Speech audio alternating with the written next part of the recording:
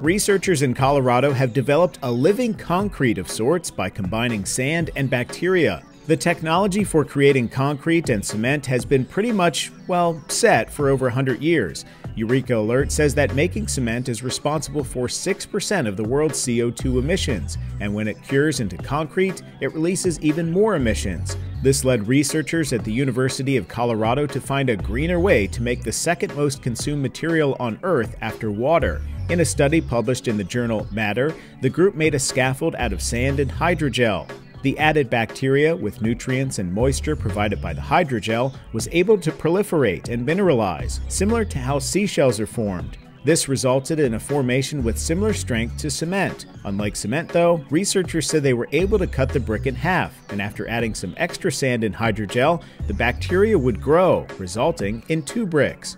In the study, a parent brick was able to reproduce up to 8 bricks after 3 generations.